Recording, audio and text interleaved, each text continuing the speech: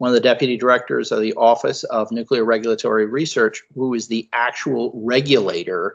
This is not Office of Research at this point. These are people who are going to be responsible for signing their names at the bottom of licenses, which says that you have permission to operate a reactor, possess nuclear material. What we're trying to show for this is we're getting people who are seriously interested in actually operating reactors at this point and looking at their safety. And so this is part of that central message of MSRs are transitioning from being primarily laboratory tools and such, and beginning to get to the point where we're going to be generating power and putting it on the grid, and we're going to be interested in ensuring that they have adequate safety so that we can, because if we fail on this, we will never get an opportunity again, and we will harm the people in the environment. So without further ado, we'll turn this over to Mr. Robert Taylor of the NRC.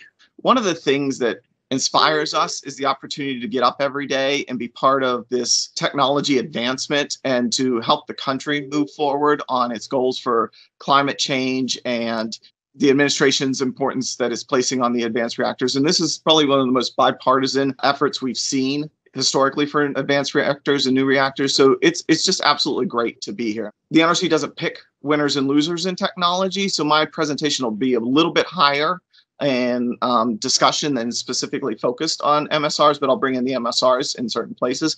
But you can see how we're going to approach technology inclusive activities for licensing the advanced reactors. And I have a dedicated staff here who find this, who do this every day, and they're really interested in moving forward on the reviews. And you'll hear a lot of the themes already presented from the three panelists who came before me to relative to how we're going to undertake these activities. So you'll see my presentation cover some of their activities as well. We're strategically transforming and modernizing to prepare for the safe deployment of advanced reactors. And on the right-hand side here, you'll see that we have a specific vision in the Office of Nuclear Reactor Regulation, and that's to make the safe use of nuclear technology possible. So when these reactors demonstrate their safety profiles, our job is to make an efficient and effective licensing decision for them to allow their deployment in the United States. The market will decide where the technologies go, but the NRC's job is to not get in the way of the market and the ability to deploy these if they're proven safe. So this slide highlights 6 of our key activities that we're working on that underpin our entire advanced reactor program. And I won't go through each one specifically, but I'll touch on a couple very quickly. So we're transforming our workforce. It's really important. We have a workforce that has been focused and dedicated to the licensing of large light water reactors for years and years and years. So now we would have to prepare those folks to do the reviews of these advanced reactor designs, which will have different safety profiles and different potential risks than the large light water reactors. But we want to recognize those potential safety advancements that they have and give credit where that credit is due. We're modernizing our tools. So just like was discussed before me, the preparation of our codes and analytical tools to allow us to do independent confirmatory analyses and reviews so that we can make more efficient licensing decisions and identify what we believe is the most safety significant aspects of the design. And the last, we're building flexible review strategies, which are technology inclusive, that should work for all the different designs, including MSR. So we want to be able to adapt and move in different directions based on the technologies. We call it the evolving landscape because this slide is almost out of date as soon as we prepare it. Each time you'll see MSRs listed in here among other technologies that are being pursued and sought. So we expect 13 or more current and potential applications by 2027.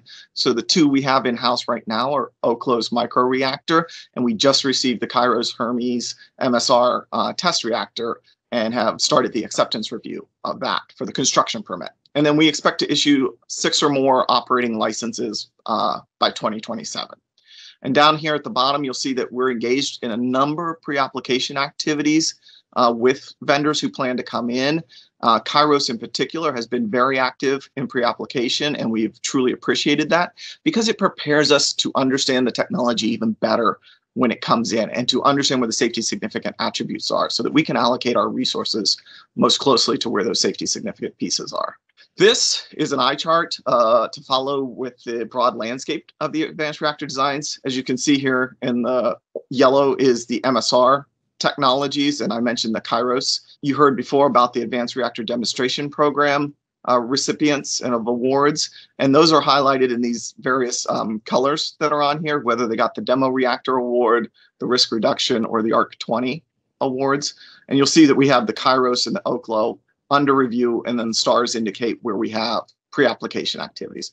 The Kairos reactor is going to be, for now, a test reactor. So we'll license it in accordance with the Atomic Energy Act Section 104 requirements, which lead to minimum regulation for that type of technology, recognizing that it's a smaller design with better safety features and such. So we'll use the same equivalent we use for like NIST to do the licensing review of the RTR. It's not going to be for a power production demonstration. We are working aggressively to foster relationships with various entities out there, including the Department of Energy. That's one of our most important relationships, and I'll talk about that here on the next slide. We truly want the input of our vendors, the public, the NGOs, those on the Hill, and our international counterparts as we prepare for the licensing of these new technologies. To my point about cooperating with the Department of Energy, this is just a snapshot of the things that we are doing. Some of these are related to operating reactors as well, but they'll inform our advanced reactor activities. So you heard about source term and MELCOR work that's ongoing. We are closely coordinating with the NRC, the National Reactor Innovation Center. We're have an MOU with DOE on the versatile test reactor activities as well as an MOU with DOE on the Advanced Reactor Demonstration Program. And then you can see updates on modeling and simulation tools, as was discussed earlier. That's one of the most important things I think we have to get right, is having the right tools to be able to do these reviews, because that will help us understand where the safety margins are and where defense in depth exists within the designs. More broadly, as we leverage research activities, you'll see that our partnerships exist both within the United States domestically, especially with the national labs, as well as internationally. We recognize that it's really important to get input from a variety of sources, and you'll see under the Czech Republic there, molten salt electrochemistry is an area where we're working with them to get insights on the research that they're doing, plus as well as engaging with Oak Ridge on molten salt compatibility. So a lot is going on there. So maybe just I'll stop here and pause for a second and talk about a couple things that are MSR specific that we think are really important activities that we have ongoing. We're currently funding and participating in the phenomenon identification and ranking table efforts, which will help us identify the needs related to modeling and simulation and fundamental safety functions for the MSRs. We're also developing guidance under a contract with Oak Ridge related to fuel qualification for liquid-fueled salt MSR designs, and expect to develop a regulatory guide on fuel qualifications in the near future. We're engaging with the MSR community and participating in several MSR-related working groups, such as NEI's Molten Salt Reactor Technical Working Group and the ANS 20.2 Draft Standard Working Group. So you can see we have a lot going on in research activities preparing us for the different technologies, but specifically for MSRs, so that we'll be prepared to do these reviews.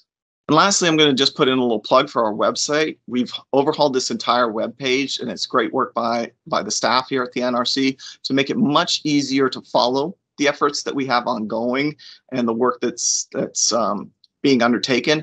And you can see when you go to this website, charts of the different activities that we have ongoing and the schedules we're on to complete those activities. You can see the different technologies that are engaging with us and get some background information on each of those.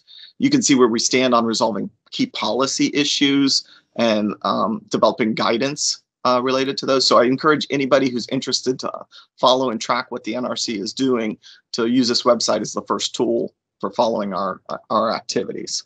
So with that, I want to thank you for the opportunity to present today, and we are excited here at the NRC to be part of this journey with the labs and with the vendors and developers as we embark on deploying these advanced technologies, including MSRs. So thank you.